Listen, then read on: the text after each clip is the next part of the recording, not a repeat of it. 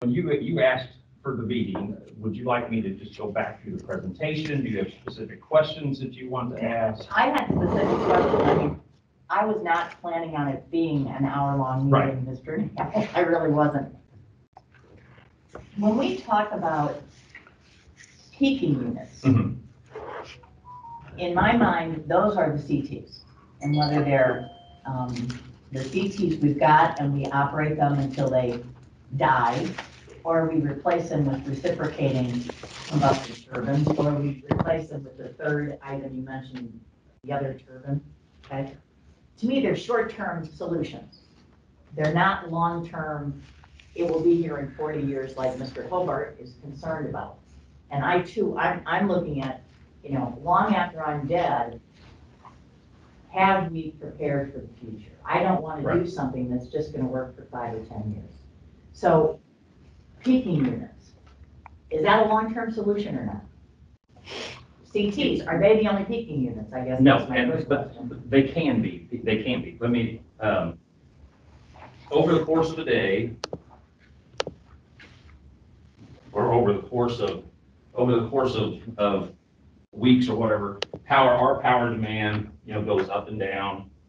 And what they kind of the average, that this is what we refer to as our base load. Is that only met by a power plant? Power plant or purchase power or whatever. And I'll get to that. So your base load is this kind of your average, how much power you need day in and day out. Then, because of a hot day, a real cold day with electric heat, other issues, there's going to be these spikes. Additional generation has to be brought on, or what's running has to be ramped up in order to cover these peaks. Right. Units that are typically in standby, waiting for this, are what we refer to as peaking units. So a power plant, a coal plant, a dogwood, a large gas turbine of some kind, though wind farms, a lot of those are referred to as base load because they're running somewhat continuously, supplying this normal load, and then something else has to be brought on to cover the peak. So that's why we refer to them as peaking units. Whether it's a reciprocating engine, Wardzilla is the brand name that you may have heard Councilman Huff refer to. Those are reciprocating engines, diesel engines. You can run them on gas. Small combustion turbines like we currently have, those typically do not run continuously. Because they are incapable of running continuously? They're capable, but you'll shorten their lifespan. Okay, all right. So they're designed to be run on demand. Okay. You can start them up, you can shut them down. The thing is that it doesn't hurt them to start up and shut down repeatedly. So is the only way we're gonna meet a base load requirement with the power plant? No. Okay. And the reason for that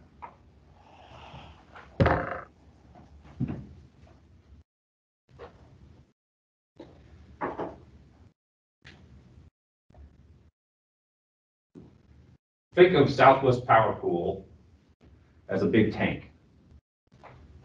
Everybody is dumping power in, including us, and then we all have a spigot that we get to draw off of. All the power that we generate, whether it's our CTs, whether it's the wind farms in Kansas, whether it's Iatan, Dogwood, all the power goes in the bucket. Every bit of energy we use to serve our customers goes out of the spigot. We don't actually, so even if we were to build a big power plant, this is still where we're serving our customers from. The power plant would just be how much we're contributing to the overall supply. So why would I want to build a power plant versus buying more of another item? That's where the reliability piece comes in. Okay.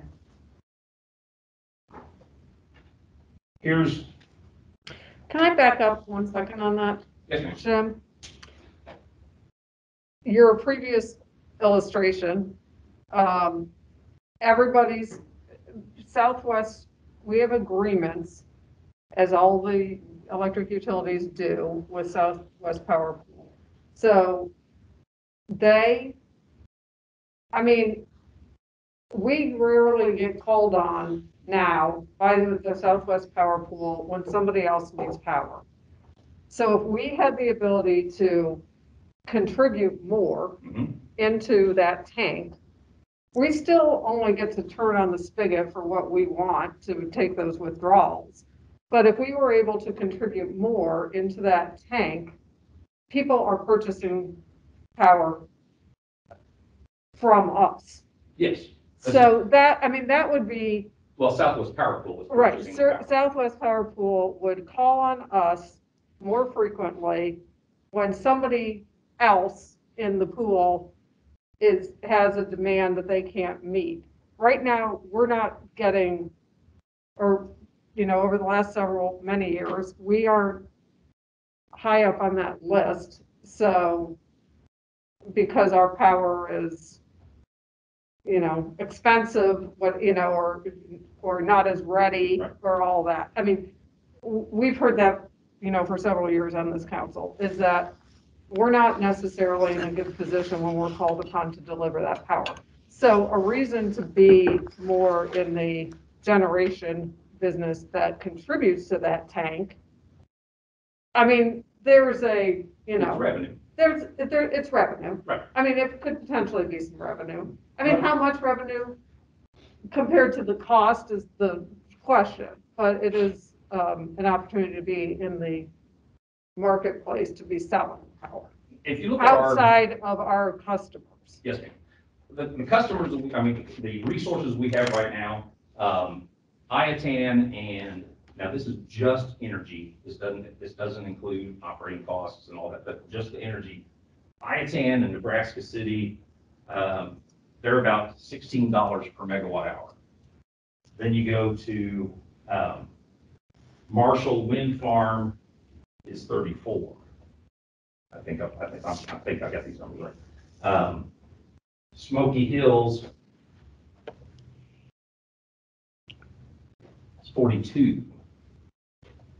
Then you go up to, drop down to, now it's not part of SPP, so it doesn't really come into play, but our solar farm is 8150 a megawatt hour. So looking across the region, SPP says who's available and how much do they cost. And they will schedule the cheapest one they get their hands on. Now, because of the tax incentives and the other issues, federal issues with some of the constraints they put on wind power, if the wind's blowing, those get brought in. Even if it drives the price down, those get brought in. So to supplement the wind, they have to look for what else is available, who can start up, and what's the cost. Our units, because they're old, and I and J, because they run on fuel oil, they're, let's say, $100 megawatt hour. So as long as there's somebody else that can start up and meet the demand, they're going to get called before we will. If we were to buy a new, more efficient unit, the likelihood of us getting called goes up. Our energy partner, Tenaska, did an analysis based on the real conditions of the last 3 years. They went back and looked at what all the set points were and put in the numbers that GE gave us for this potential turbine that they've offered. Instead of H being run less than 6% of the time, this unit could possibly have run as much as 30% under those same conditions. So just updating the technology, getting the better efficiency puts us in a better position to run. And every bit of energy that we produce, as the mayor pointed out, goes into that bucket and we get paid for it. So it's an offset to our additional revenue coming in as opposed to just drawing off and paying for energy. Jim, to put this in as simplest terms possible. Southwest Power Pool has contracts all over the country, or in our region, geographic region. And they buy power and sell power. That's what they do, right? You might consider them a broker. They're a broker. So they made the deal. Now they're the middleman. So their job, in order for them to make the most money, they have to make the biggest margin, right? Which means they have to buy it for as cheap as they can and sell it for as much as they can. Is that right? I know I'm simplifying it. Yes, you're correct. Now, In between that mix, though, is they have a contractual obligation to fulfill the needs of their customer. right. So they don't always maximize their profit on every of these transactions that happen, right? As members of that co-op, alliance, however you want to describe it, as Yeah. members of that pool, we get the low price. Right. If we were, before Okay. 2014, we were on our own. Right. We had somebody who sat down outside the control room and literally marketed power, sometimes in hour increments, looking for the best price he could find. And you're subject to the market, whatever you can. Right. If you don't have a long-term contract and you're trying to market your own power, you're selling what you can if you can find somebody to pay your price, and you can only buy it at the prices that are being offered.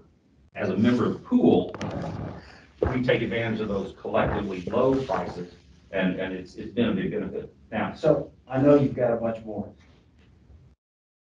Trying to get this.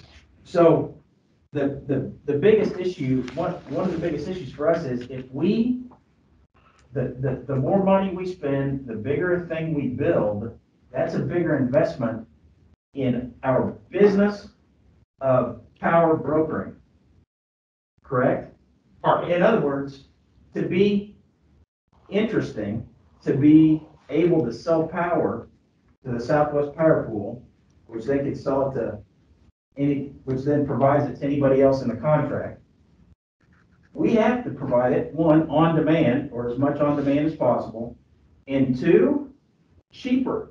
We are literally competing with all of the other power producers in the Southwest Power Pool. correct. Okay. Now, power plants that use a boiler, that use steam turbines, they have a hard time doing that because, like, for example, the Blue Valley plant, and a 50 megawatt boiler is a small boiler. We had 12 hours from the time they called us and said, we want you on, we had 12 hours burning fuel to get up to the temperature we needed to produce steam.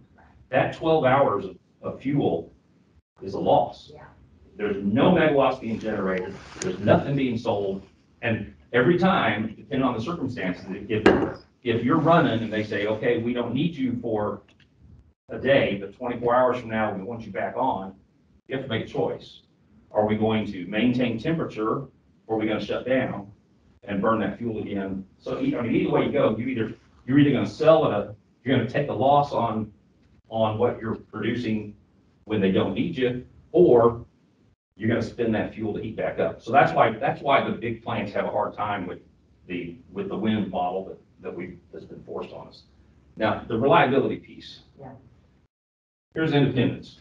We've got power coming in from Iatan, Nebraska City. We got power coming in from the wind farms. We got power coming in from Dogwood. Within our region, I mean, you got Callaway nuclear plant out to the east. You got Wolf Creek out here. Any of those paths could get disrupted. And then the question becomes, what happens? And think of these as pipelines. You can only push so much power through that line. Water lines, you try to put too much through, they burst. Power lines, they overheat. So Southwest Power Pool can only shove so much power into our region through this line. If this line gets disrupted for some reason, everything else has to pick up the load. The question is, can they? That's why Southwest Power Pool does all these studies every year, looking at all these different scenarios. And if we say we want to bring 100 more megawatts from Oneta, Southwest Power Pool has to analyze these conduits and say, can it do it? And if it doesn't, that's where you get these brownouts, or they say, in order for us to approve this, you're going to have to help pay for transmission upgrades. And that's Oneta capacity. Oneta's capacity. But the same thing would apply to a power purchase agreement. Isn't the Oneta, I mean, this has always been a little interesting on what we are able to deliver on paper and what we are actually able to deliver when we need it. I mean, there's a little bit of, a little bit of a difference there. I mean, we said for years, when Blue Valley was up and running and when Missouri City was there, I mean, we didn't know whether we ever used it or not, but we could say, well, we could produce it if we absolutely had to. Right. And same, I mean, and that's why we bought Oneta, but it's really an insurance policy. It is. I mean, it's not really on-demand power. But you still have to prove that there's the capability of transporting that power in. Right.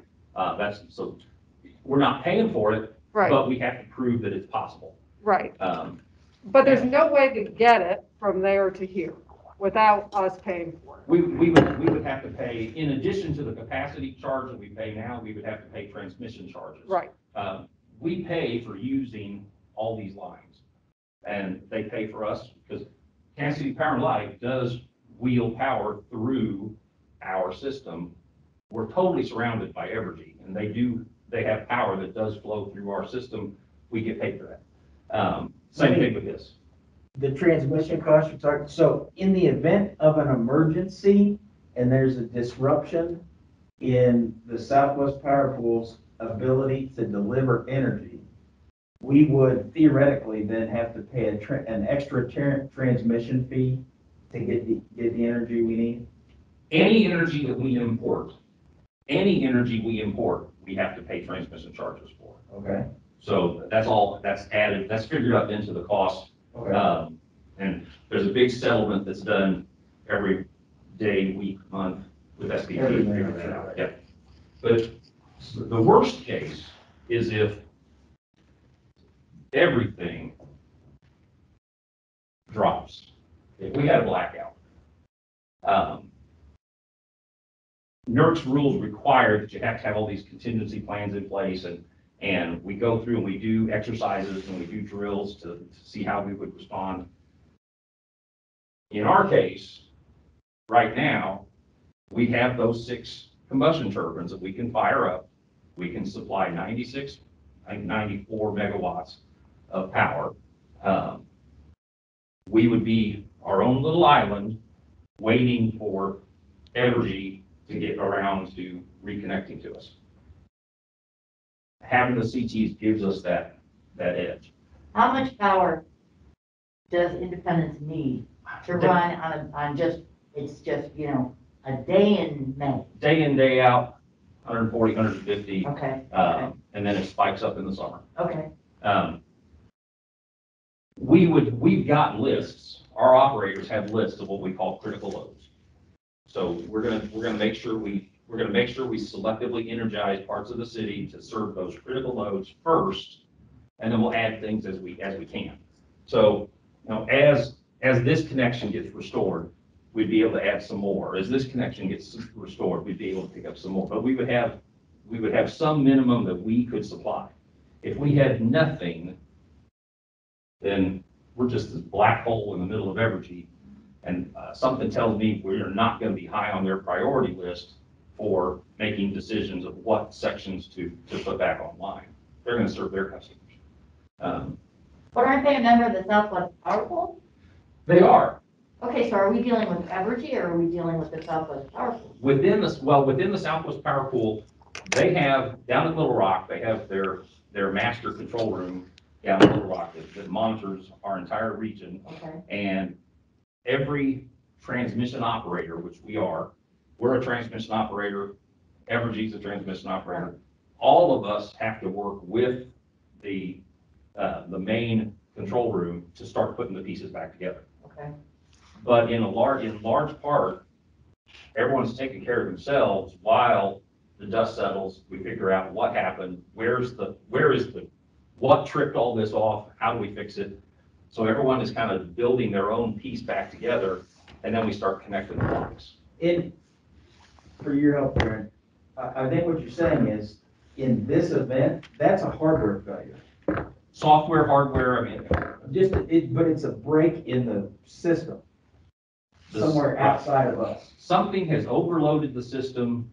A major plant has tripped off and it causes some other things to trip. It's kind of usually it's a domino effect. Something bad happened and it caused some more things, which caused some more things, and then you cascade into regional blackouts. So while we're talking about that, have we had any issues happen like that while we've been in the Southwest Power Pool? Last year, Southwest Power Pool declared what they call conservative operations 19 times. That means the system is stressed. Our analysis shows there are some potential hot spots, and so we want everybody on deck, ready just in case. So 19 times last year alone, they declared conservative operations. Next question then, have we not had power because of one of these sort of failures? Yeah. No, we've not had to face that in as long as I've been here. How long have you been here? 2004. Okay, Almost 16, 17 years. April Fool's Day. Also in that time, have we made our own power? When I got Our base hired, load? there was something running at Blue Valley plant almost every single day.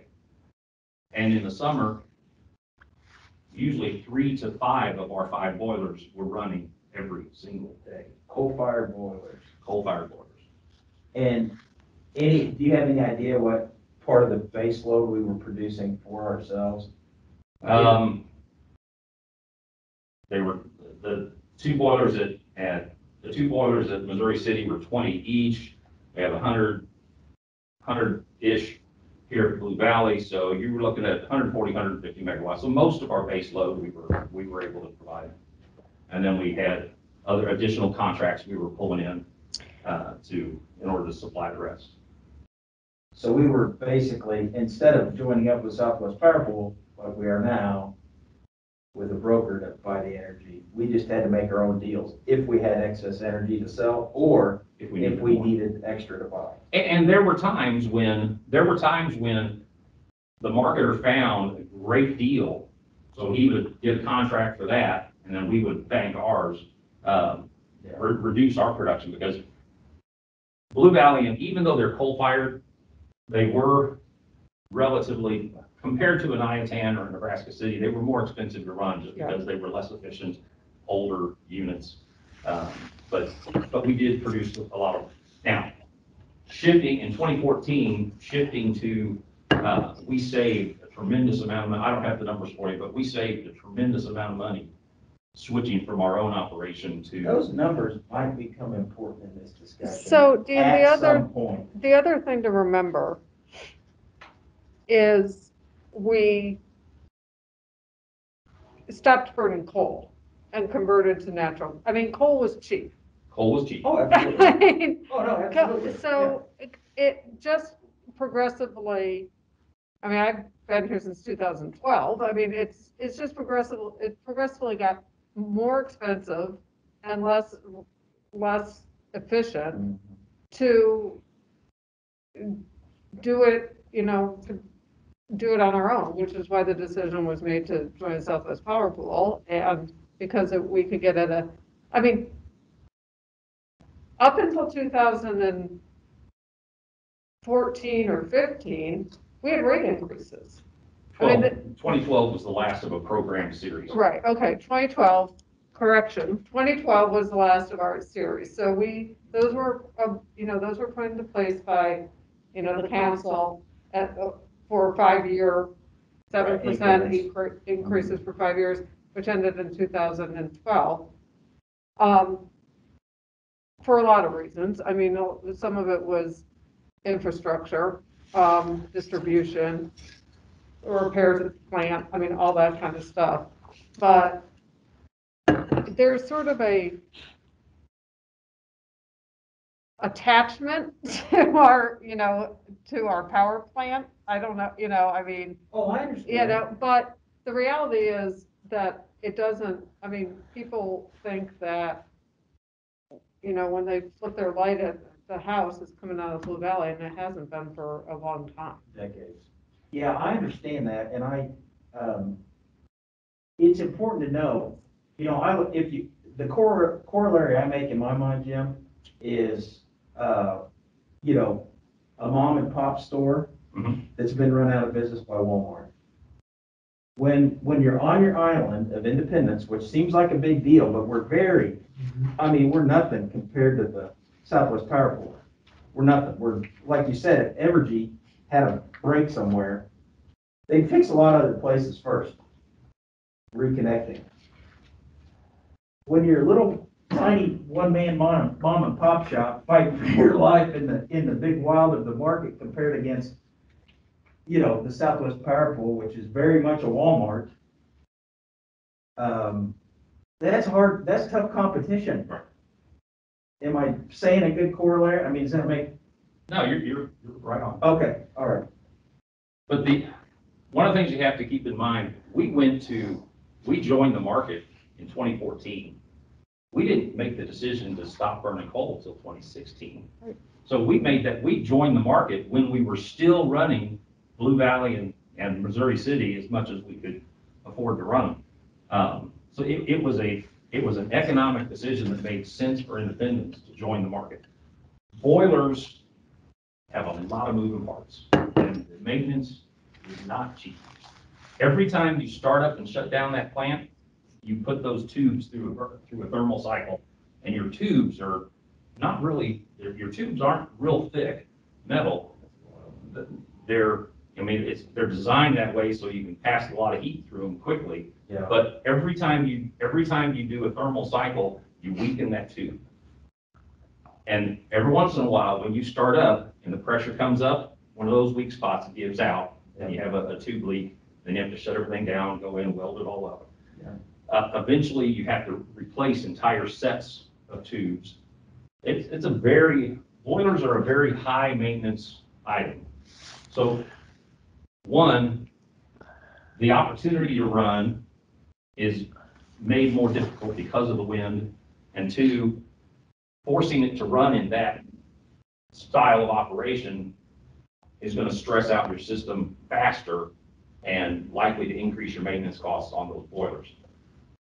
The peaking units, since they don't have this 12-hour heat up period, since they don't have boiler tubes that you're worried about bursting on you, they are designed to take advantage of those cycles. The graph that was in there that showed the wind power, that's a very, now here in the past week, there was a lull where for several days there was very little wind. But typically, the wind comes up in the evening, blows through the night. In the morning hours, it starts dropping off. And then in the afternoon, it bottoms out and starts coming up again, day in and day out. So there's this valley that has to be covered where the wind stops blowing. The boilers, it's difficult for them to operate in that fashion. Fast response units, whether you're talking about reciprocating engines, combustion turbines, they're designed to do that. Start them up, they come up to speed 5 to 10 minutes, they're online, and you run them for 2 hours, 4 hours, 6 hours, shut them back off.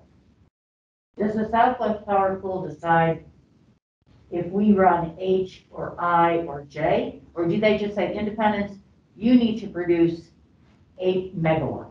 We actually put into we offer into the market specific units, and they say, we want this one. So are we paid different amounts of money per unit?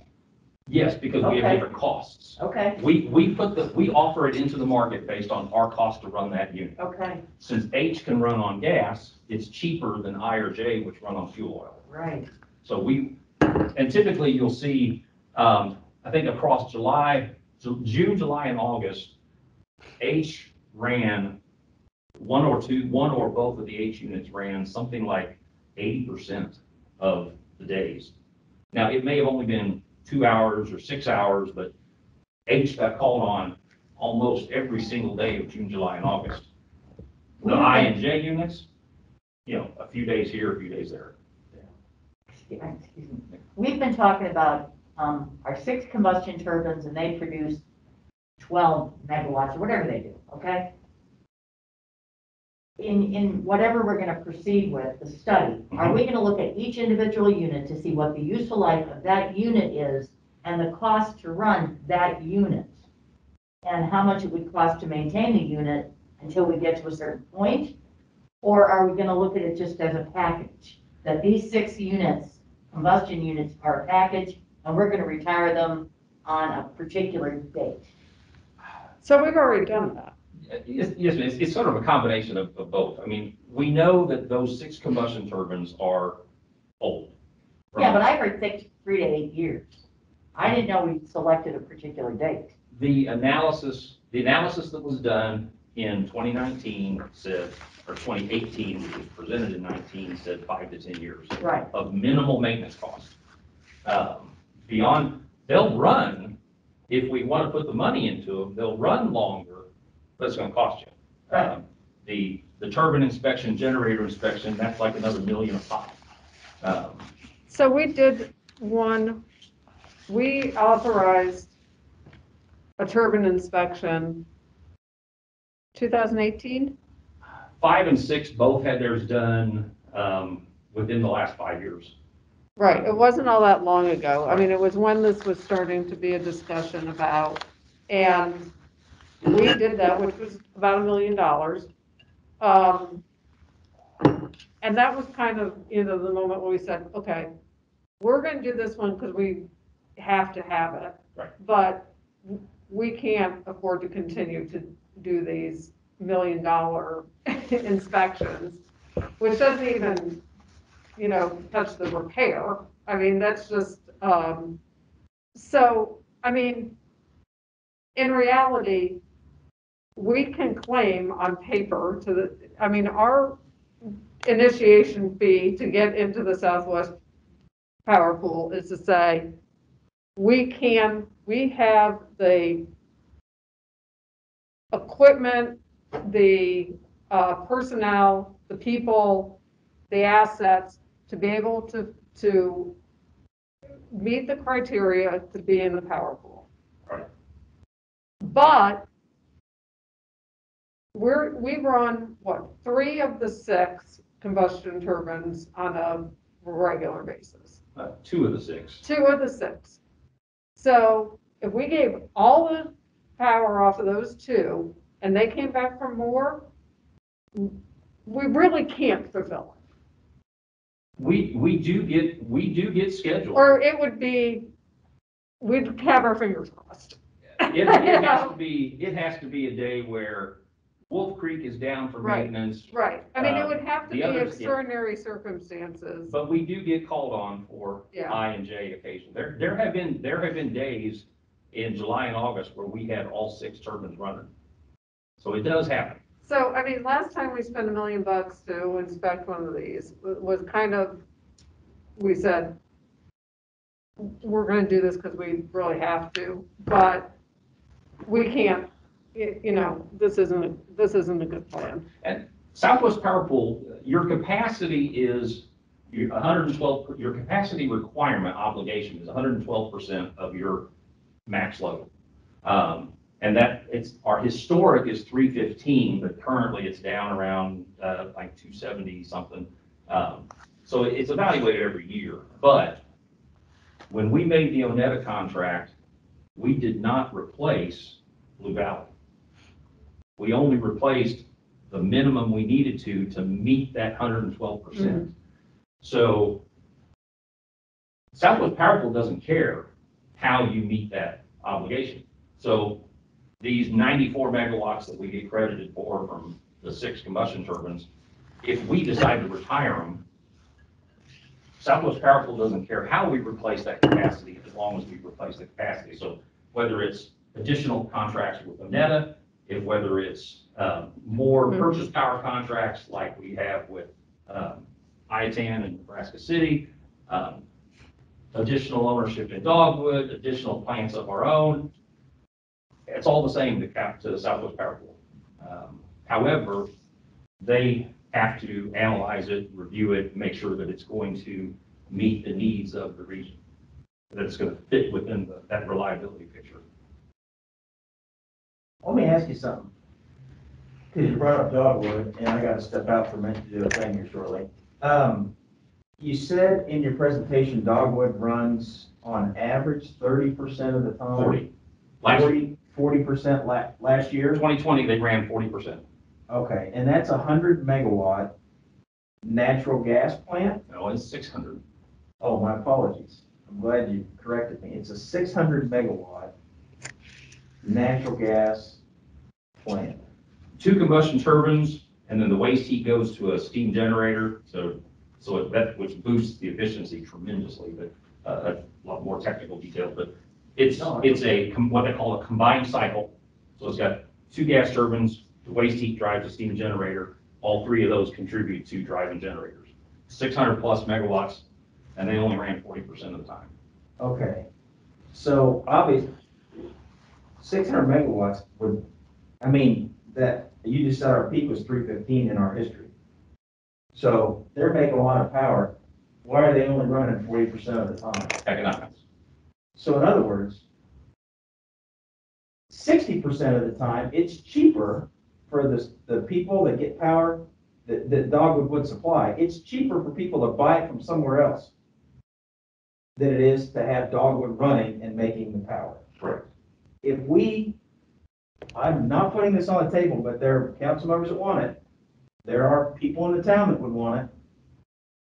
But if we built a Dogwood, what if we built our own Dogwood? There is not a universe in which, I mean, it would run the same as Dogwood, right? Possibly, maybe. Yeah. I mean, maybe. So it's not as if we build a power plant, it's gonna run all the time and just do all our power. It's not. Is that right? Correct. There will be days that it is cheaper for us to buy the power than to make it ourselves. Guaranteed. And we're definitely in that spot right now because we had coal plants and they were old units. And now we have aging or near end of life power generation. Correct. Okay, good. Now, Keeping your reciprocating engine technology, again, it's like a big diesel engine, except it runs on natural. Actually, it's flexible. You can set it up for a lot of different things. But we could run it on natural gas. It'd be like having a diesel engine driving a generator. The new systems are very efficient. The combustion turbine that we were talking to GE, or the GE has been talking to us about, is called aeroderivative, which is like jet engine technology. And those are very efficient. Tenaska, does our power marketing for us. Tenaska looked at the real conditions over the past 3 years and said, okay, here's what the real market was, and for independents, when the H units got called on 6% of the time, using the same exact market conditions and the efficiencies and the startup times and the ramp times that this machine's quoted with, their estimate was it could have been running 30% of the time. So we're talking about 5-6 times the amount of revenue potential compared to the H units. And even if you're not selling it, if you're still making it cheaper than you can buy it, I mean, that's efficiency. Now, as far as what that does to the lifespan, just like your car, these generators and turbines, a lot of their maintenance targets are based on hours of operation. So the more hours you run it, the faster you're gonna get to that next maintenance period. At estimated 37 million for a $50 million, for 50 megawatts worth of power, that's a bargain. Let's assume Independence makes 400 megawatts, and we only need 300 megawatts. Of that 400, do we directly use 300 and sell the 100? Or do we sell all 400 and then get it back? We sell all 400 and get it back. Okay, got it. Okay. Whatever they schedule us to run, we give to Southwest Power Pool, And then we buy it back. and we buy it back. At the cheapest rate that SPV can coordinate. How much do we sell it for? Who sets that price? And that Is is, that negotiation? it is some negotiation, but every producer offers into the market Okay, their unit at what they think they need okay, I got it. to cover their cost. Give And us you an, can, give us an example of that. Can we say there's 10 megawatts for sale on the 20th of January, and we'll sell it for $10? we would say, like for the H units, let's say our fuel costs, let's say our operating cost for H is just our fuel costs and personnel costs. Let's say that our cost is $50 a megawatt hour. We might, looking at the market, we might say, SPP, we will sell this power to you for 55. And if 55 meets their need, they'll call us and say, start up. Sometimes they'll do it a day in advance, where they've analyzed the need and they're saying, we know we're gonna need you tomorrow, be ready to go at 4 a.m. It's a cloudy day, or the wind, or whatever other factors, they've done their magic. And but they also have on-demand scheduling. I mean, they've got, just like we used to have the guy that sat there in the room and looked at all the power and figured out what's the best deal at this time, SPP has people doing that on a real-time basis, and they may say, we've had cases where at 10 o'clock, they say, we need you on at 11. And we'll send guys out and we'll fire it up. So and it's all based on what you offer as a producer, you offer it in. Right. And they call you and say, okay, we need you. What's firing it up look like? I mean, what, describe that to us. If we've got time to get them there, we will send an operator out to the site just to do a quick visual, make sure everything's ready. We can actually start them from the control room, push a button, start it up. That starts a gas compressor, the gas compressor fires up some other pieces, and then that gets fuel into the turbine and the turbine starts. Okay. The operator on site would be there to watch the gauges, make sure the pressure's coming up correctly, that there's no alarms, pop it up. If you have to start it up and you don't have someone there, then we try to get someone there as soon as we can, just so they can look at all those temperatures and pressures and make sure that everything's operating the way it's supposed to. So do we have staff for each one of the 6, or is there staff that any one of the 6 they can go out and? Right now, we have, Elaine came up with a schedule that it's not 24/7, Right. but it pretty well spreads right now we have 4 plant operators. Okay. And they are scheduled at staggered intervals between, I think the latest trial we've done is like Monday through Saturday. Okay. And maybe 6 a.m. to 6 p.m. and they're staggered over that period that we cover that. The nice thing is, like, the 2 units at H sit side by side. Yeah. So if 5 and 6 both get called on, one operator can go out there and Right. monitor both units. If one of the I or J units, if we got 2 operators available, we'll send somebody out to the other one. Otherwise, we've got somebody in a truck that's running. So on the days when we're not using any, Mhm. what's happening with those plants? We use those personnel then for whatever plant maintenance needs that we have. They can assist our plant mechanics. Okay. They can do some of the facility maintenance. But when work, we're called on, Yeah. we need them. But they're there when we need them. Okay, thank you. And just because we get a lot of questions about that part of the operation. The agreement that we struck with IBW this last bargaining session, there was a provision in there before that said we could never lay anybody off. And so part of the negotiation was to remove that provision from the agreement. That enabled us to proceed with the closure of Blue Valley, okay? But an additional step there was that when it comes to CT operations, there's a period of cross-training, which the union, that was a big step for the union, so I want to give them credit there, to cross-train people, and so an operator can do mechanic work, right?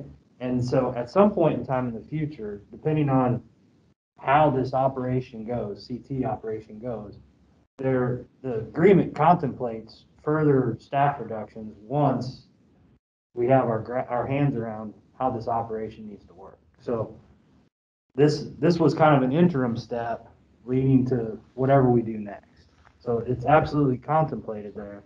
We're not looking to let people go just to let people go, but as the operation dictates and our needs change, we have the ability to do that, okay? And we planned for that and negotiated in this agreement in a very deliberate way, that flexibility. And we were very transparent and upfront with the union about that.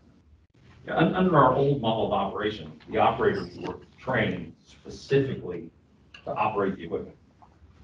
The mechanics were specifically trained just to do maintenance. There was no cross-pollination at all, period. Everybody was siloed in their specific task. So when it came time to, well, we don't need this many of that or this many of that, the problem was nobody's trained to do each other's jobs. So we're in the process of trying to work through that now to where we have, I asked Elaine about this back when we were doing the discussions because I came out of the steel industry previously, in a previous life.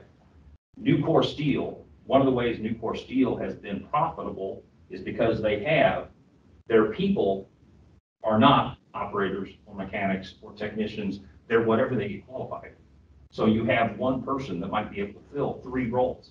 It's been very successful for them. So we're giving that a try with this.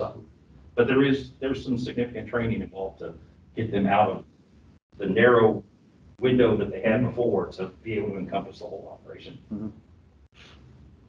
So back to Karen's question about, I mean, we've done at least a preliminary assessment of, we know which units are the oldest, the most inoperable, requiring, expensive maintenance. I mean, we've done that, at least preliminary sort of evaluation. But if one unit, I mean, we decommissioned one unit, we got to replace that capacity. I mean, we got to replace that. At a minimum, we have to replace the capacity. At the minimum, we have to replace the capacity. So, I mean, considering the whole batch is on a 5-year, 5 to 8 year, it doesn't seem to make a lot of sense to pick them off one by one. I mean, we might phase that, but we have to have a plan Right. to replace all of it. Well, and to address that, if you Correct. wanted to spread out your capital costs, Right. J is the 2 J units are probably the least reliable right now. I would argue that the 2 units at I are the most important from a reliability aspect because they support the whole south end of our operation in the event of a contingency. The H, they're the ones that run the most, so they're the ones we actually get some revenue from. If you wanted to spread out your capital costs, you could target, say, okay, we're going to put, because we've got an opportunity, we're going to put 50 megawatt turbine at the Blue Valley.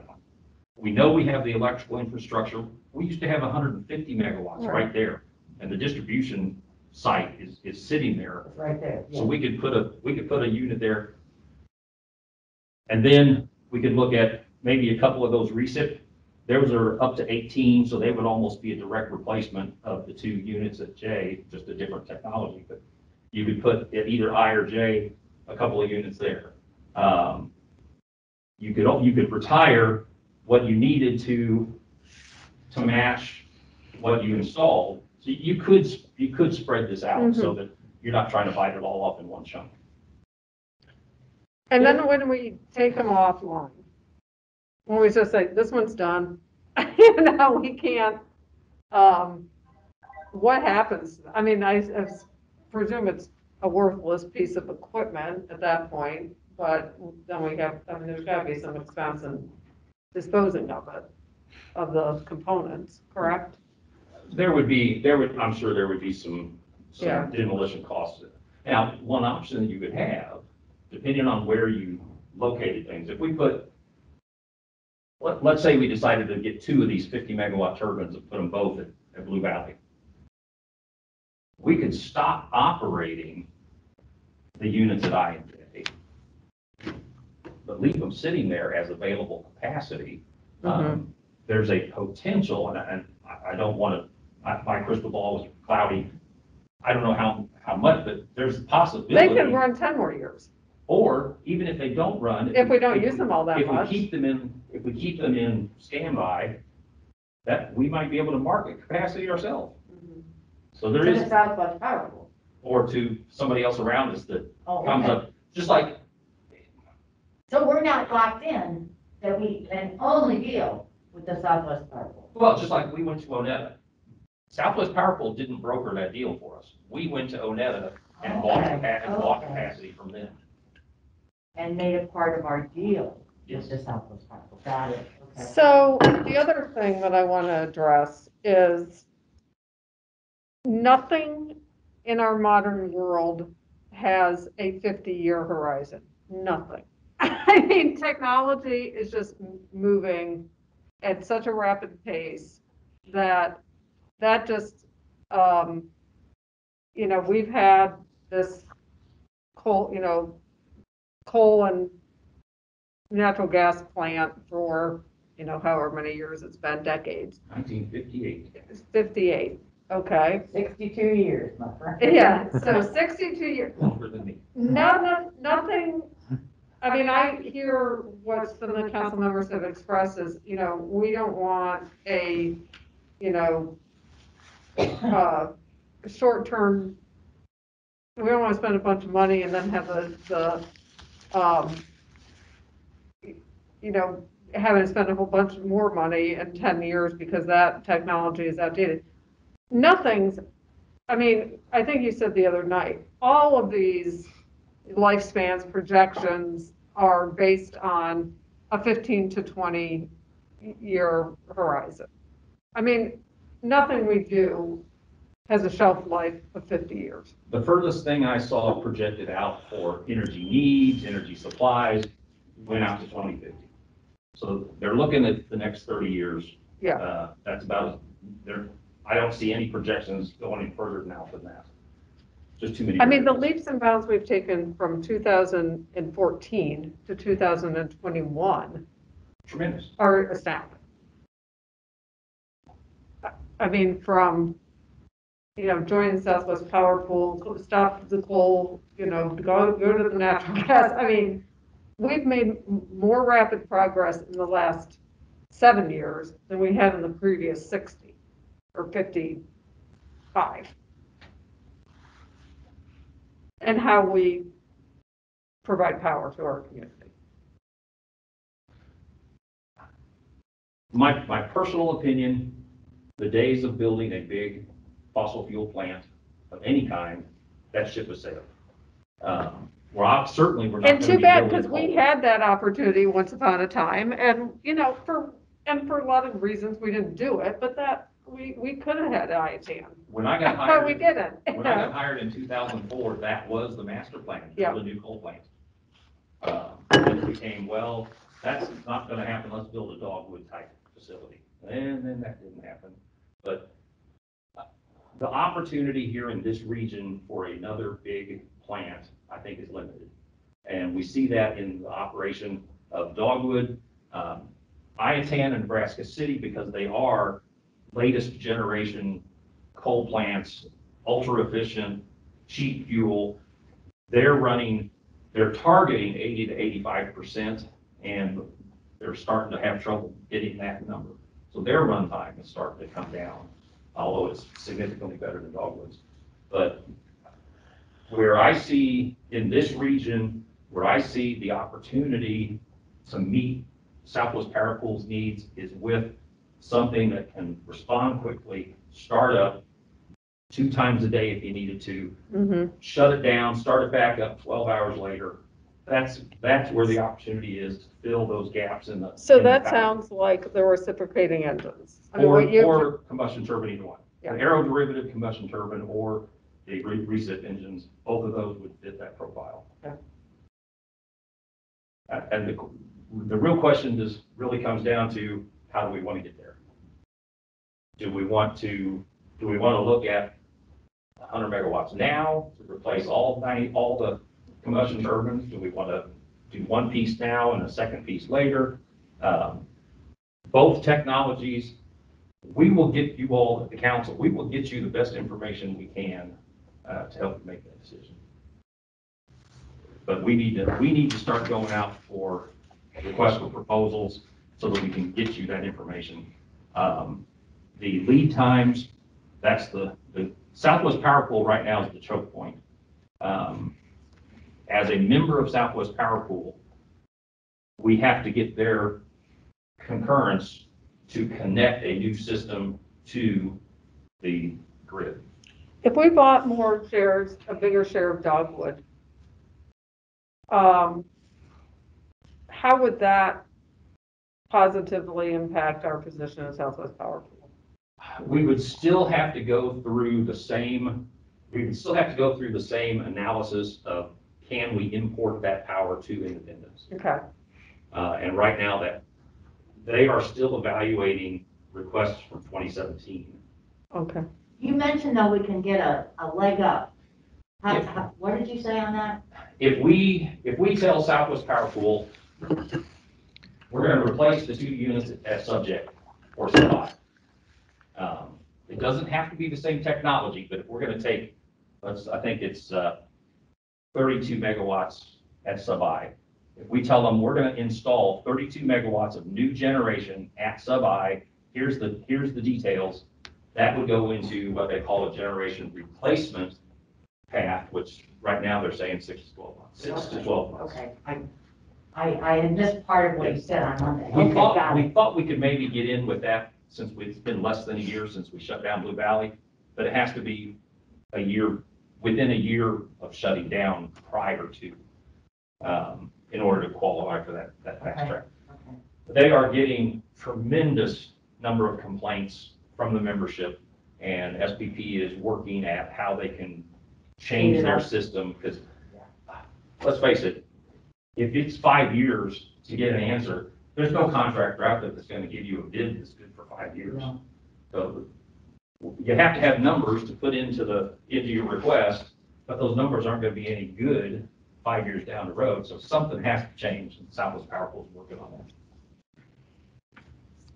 My last question, believe it or not, have we made money selling power to the Southwest Power Pool, or have we pretty much paid our own way?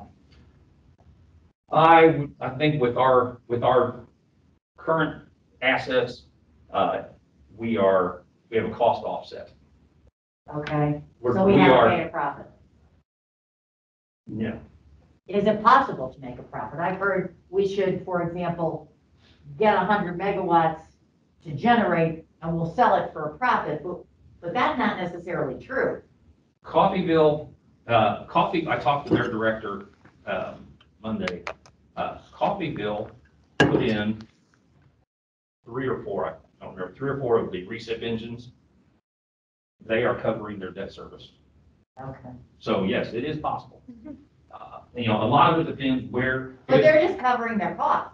They're not making a profit. Well, they're making enough to. Well, they were offsetting their debt. Right. They're offsetting the Right. debt. Right, And So, at the end of the day, 10 years from now, every dollar we've paid to Aneta is gone. uh-huh. Every dollar we've paid to Evergy or Mudgy Muck, Missouri Joint, mhm. every dollar we paid them is gone. Okay.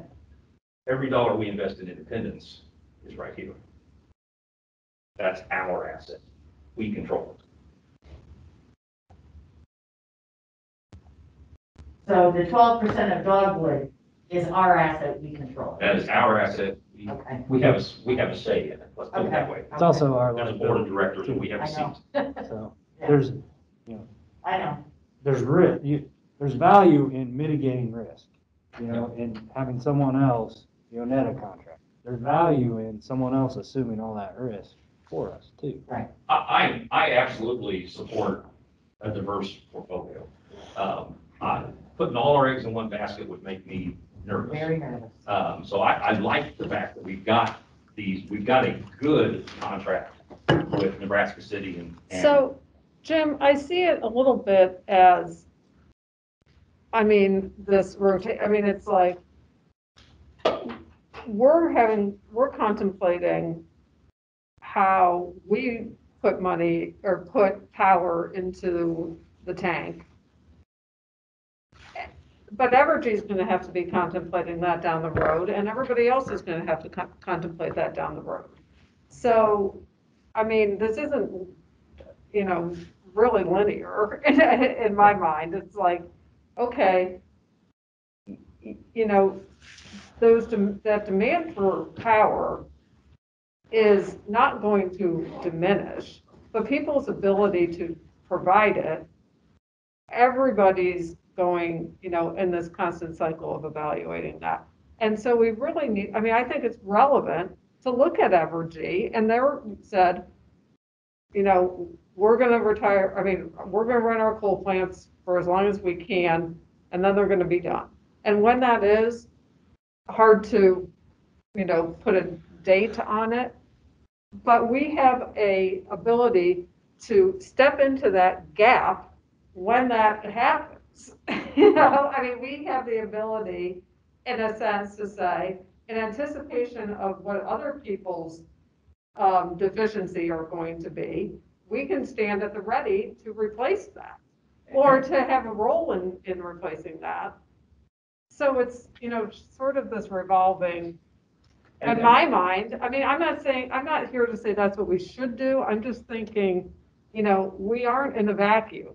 That power is coming from a lot of different sources, and those companies or municipals or co-ops or whomever also are going to be looking at this at some point in time. We just happen to be looking at it now, but we need to have, understand the big picture and where the demand is going to be in the future. And if we have it, that could be good for us. Well, and market price isn't the only driver in that, when SPP is looking for generation, its price isn't the only objective, because like right now, all the wind projects in general, with all these new wind projects, they're out here somewhere. Well, if this input is carrying as much load as it's designed to carry, and Southwest Power Pool needs 100 more, it doesn't do them any good to, even if it's cheaper, it doesn't do them any good to start up another plant out here because they can't get the power through. The Kansas City area is what we refer to as That's why they built a it's a giant, congestion they're point. building a giant, humongous transmission line north of us to get the power from Kansas through Missouri, to someplace else. With us being on the eastern edge of Southwest Power Pool, if there's congestion in the Casey area, we have an asset that they can start, but they don't have to bring power in through one of these other areas. So that congestion issue is also part of Sure. That's why I said we have an opportunity, because of where we're located, to help meet that peak demand, that niche market where something's happened and we need 30 megawatts right now. Independence, fire up. I'm just coming back, but you have identified hole in a gap in the market that you think we could fill with at least with the one you're talking about? Yes, sir. 50 megawatt, $37 million guy. Is that right? That's correct. Okay, I was out of it for a second. Yeah. Okay, Or, and Councilman Huff, he hasn't gotten me the information, but whoever he was talking to about the Warpzilla package, Coffeyville, that's what they put in, was a chain of Warpzillas. There's been several utilities down in Texas that put in 6 to 9 of those, because you only start as many as you need at the moment. And they run on what, those reciprocating engines? They have. What's the fuel source? We would set it up for natural gas. Okay, But both the GE turbine and the Warpzillas, they are capable of running on multiple fuels. I mean, you can set them up for diesel fuel, only don't know why you would. It's too expensive, but because you want to Well, you burn money. but you can also, Okay. you can Or also add in bios. hydrogen. yeah. Hydrogen's, Mhm. hydrogen's green fuel. So you can do a hydrogen natural gas blend. There are fuel flexibilities that you can use to run Okay. these. Is that the same type of style of the $37 million one? The Warpzillas are what we call reciprocating engines. It's like a diesel block, only you're filling the pistons with gas Oh. instead of diesel. Okay. Is that the same style of thing we're talking about doing or no? Now, it's one of the options. Pardon me. GE's, Not trying to GE's lock you turbine. in. Not trying to lock you in. I'm sorry. The GE turbine is an aeroderivative combustion turbine. It's kind of like hooking up a jet engine to Oh, a generator shaft. okay. Your gas is spinning the turbine spins the generator. Okay. Your recips, your diesel block, Yeah. your car engine Mhm. turns the shaft, and the shaft turns the generator. Those turn on like that. Push the button and they fire up. Yeah. Now, The other depending on ones the size, the other ones take a few minutes. I think I think the GE said it had a 5-minute startup. Yeah. So, which is That's man. Instant. Good. essentially, that's Yeah. instant start. Yeah. I think right now, for Southwest Power Pool to qualify as a fast start unit, it has to be less than 10. Oh, okay. So either one of those, We're good. either one of those would fit. Any of those would fit on that. And we're not saying this is the answer. Right. We're saying, Let's we've look at got it. options. We've got options we can look at. There's multiple ways to skin this cat. Our recommendation is we start moving. And you'll be able to come back and say, here's what we looked at, here's all the things, here's all the megawatts versus start times versus natural gas, all that stuff, and say, I mean, obviously, the point of this would be you to come back and say, this is what I recommend. Right. Yeah. Okay. And all I'm asking is, before I launch all my folks into this project, that we have a sense that that's the direction the council wants to go. And so we're clear, this is not, again, I think everybody's made the point vociferously, that this is not a small undertaking. No, sir. No. From the investigation research part to plugging it in is a years-long thing? Multiple years Okay. to get through Well, all to the. get Again, I'm not trying to pin you down, I'm just trying to get an To idea. get to To the the decision, we could probably have an RFP out, within a few weeks to start getting proposals. Okay. Depending on how much time we give them, we can get those proposals back, Yeah. and then we can start looking at. Okay. Now, SPP does an annual submission process, and it's April. So we could get something into their review queue, by April. It does cost you a little bit. I'm not sure what the cost is. It's under $100,000. It depends on the size of the project. We could get enough data that we could get something into their system to be reviewed. Currently, their process does allow you to make some changes along the way. So Even after you submit it in April? if they come back and say, this little piece of it looks like it's a problem, and you say, well, what if we change that? Okay, Um, okay. That may be one of the things that They change because we get, the big guys are out there throwing 20, 30 projects in, half of them are never ever gonna see the light of day. Right. And it's clogging up the system. Just in case though. Right. Yeah. So, I mean, I think the part of that that's important is also, is that this be baked in to a strategic plan that is adopted not only by the council, but in a sense endorsed by the community. Because there's going to be an election in 15 months. Then 24 months after that, there's going to be another election. You know, Jim's going to hit the lottery and retire, and we'll never see him again. I am turning 60 this year. I mean, things will change. I mean, things in our leadership, in our governance, will change. But once we picked a path, it's gonna have to, I mean, we're not gonna be able to turn back. Right. So the community, as, you know, the school districts, the chamber, the Economic Development Corporation, need to know and have input into this decision, because they're gonna have to be the watchdogs of it. I mean, to some degree. I mean, they're going to have to hold the city responsible and say, this is the path you chose, we expect you to stick with it. I mean, that's, True.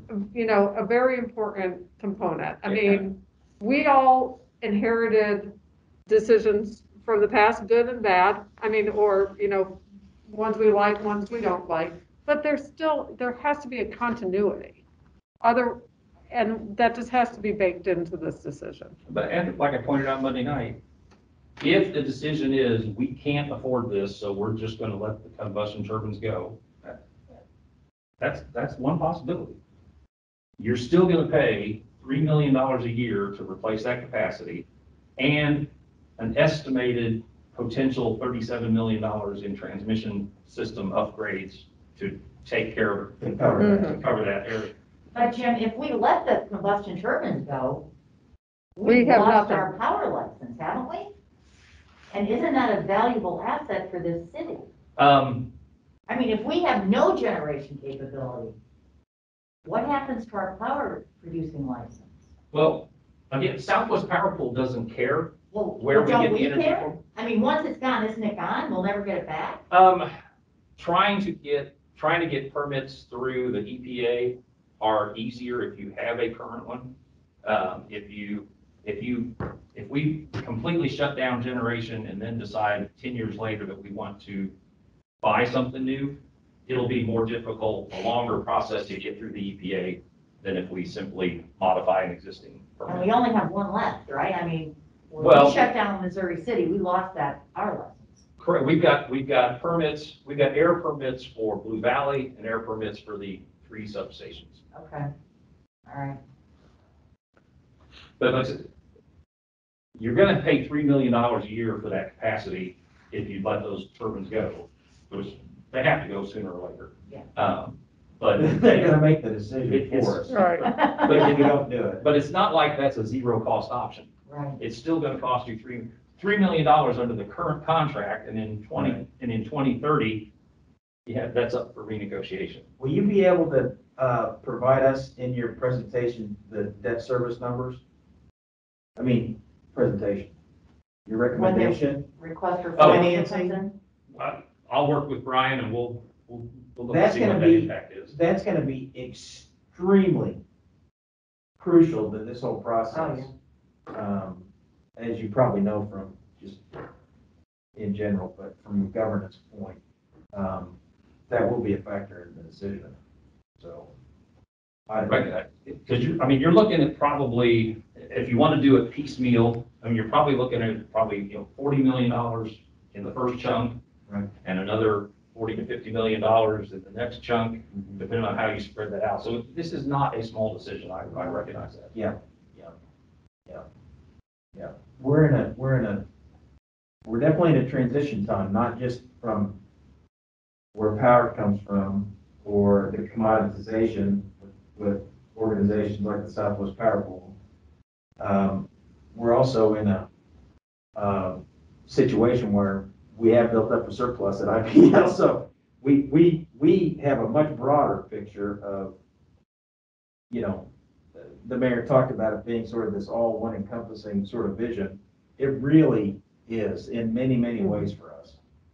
We absolutely need your help. We got to make sure Kidney's numbers are tight so that the folks in the city can understand it, especially so we can understand it, and make sure we can afford it and it makes sense, you know, long term. You know, we talked about natural gas. Some reports are shorter than others. If we make it to 2050, that's probably a huge win for natural gas. But we all see which way the wind's blowing. That's not me being a green tree hugging guy. That's a fact. So, Well, You know. once we have the ability to store with the batteries, that's gonna change everything. and that'll probably be the tipping point for I think so, alternative fuels yeah. at some point. But yes, that's definitely not there yet. I'll show you, this is a EIA, the Yeah. Energy Information Agency, they put this out. This shows the growth in generation by type. Yeah. And you've got Now it's coal and talking about nuclear sewers. all going down. Natural gas starts at 37 and ends at 36. So essentially, they're projecting no change for gas. So all the growth Yeah. they're showing is in renewables. But natural gas, they show holding steady for out to 2050. Well, they have some powerful proponents, Jim. People Yeah. like Exxon and BP that, that make cash on that business, so. And Jim, thank you very much. You know, when you were gone, Dan, Jim mentioned that it's up to 2030 that they're projecting. We should be Furthest concerned out. with, because I had said 50 Well, years down the 2050. road. 2050. What is it? 30. See you, man. 30. Take care. Yes, yes, sorry. Yeah.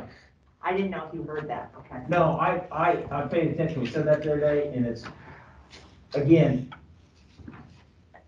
based on the small amount of research I've done, I'm in agreement with Jim on natural gas for this round. For this round, when the council has the discussion on the next round, they're not gonna be probably talking about natural gas. And we won't be here for it, so. I was gonna say, we'll be dead. Well, I 30 don't years? plan on it. 30 years? 30 years? Yes. Heck In my yeah. current state of health, I won't be here for 30 years. You're right. Jim, thank you very much. Anytime. Really appreciate it. This really helped me a lot. It is a complex thing to get you, wrap your hands around, and anytime, call me and I'll give you whatever help I can. Thank you so much.